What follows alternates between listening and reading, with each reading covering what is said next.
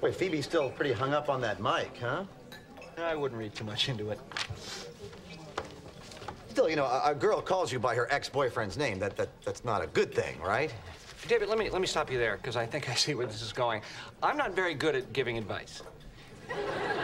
So if you want advice, go to Ross, Monica, or Joey if the thing you want advice about is pizza toppings or a burning sensation when you pee.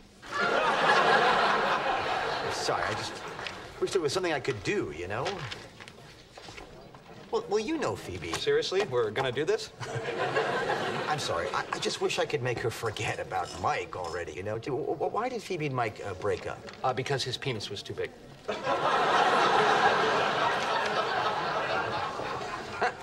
I'm sorry, that's the kind of thing I do.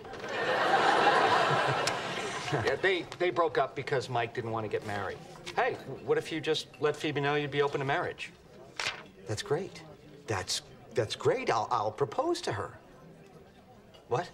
Well, I was probably going to do it at some point. No, I didn't mean now. Well, why not? It's brilliant. Goodbye, Mike. We'll see you at the wedding, fella.